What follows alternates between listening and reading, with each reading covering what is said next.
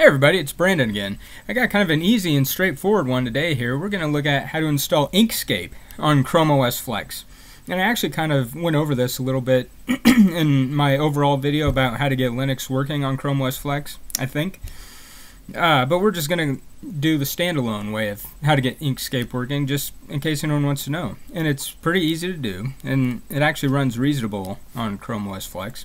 First of all, if you don't have the Linux environment running on your Chromebook, see my video on how to enable that. This same step should work on regular Chrome OS also.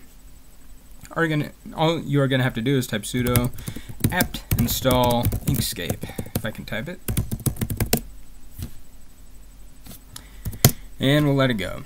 And for those of you who don't know what Inkscape is, it is a open source application for creating vector graphics, SVG files, scaled vector graphics. And it works very good. I use it for my business quite a bit for making 2D game graphics and things like that, and for icons for different applications. So it's really a good and handy app. And for someone looking to switch to Chrome OS full time, it's a good one to have in your repository, because while there are online, web-based solutions for editing SVG files, they're not that great, at least not at this time. But Inkscape, if you don't want to pay money, in my opinion, is kind of the gold standard.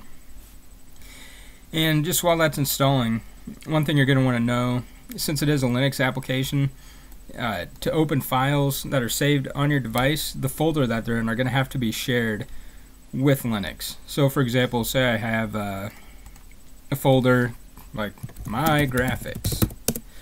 You'd want to right click on that and say share with Linux, because the Linux applications can only see files that are shared with Linux. So that's an important thing to note. So here we are waiting for it to go. And if you're interested in learning how to install other Linux applications on Chrome OS Flex, do subscribe to the channel, because we go over that quite a bit here. We also go through other things, but the bulk of it lately has been how to install different Linux things on Chrome OS, which is good. Good to know. And this is Chrome OS Flex, the 101 version, so I am fully up to date as of today. 99, we're almost there. That last 99%. Okay, now when you install Linux app, you're going to find it. First of all, it's going to be up at the top right when you just installed it, but all your Linux stuff is going to be in the Linux apps folder. So go to Inkscape. And a lot of times, oh, this actually came right up. I was going to say, a lot of times the first time you run a Linux program, it takes a while to start. But this one came up pretty quick. So yeah, there you go. You got Inkscape. Works good. Works just like you'd expect on any other platform. Very handy. So if you're someone that does vector graphics, this is a good alternative to the Adobe Illustrator. And it also works very good. A lot of features. It's a full-featured vector editing program, and you can also get this for Linux and Windows and Macintosh, or Mac OS, as it were. So yeah, that's Inkscape on Chrome OS Flex.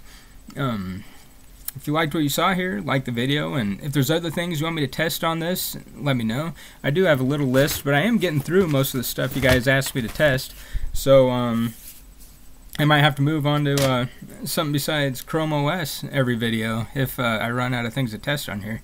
So thanks for watching, and I hope you all have a good day. Bye now.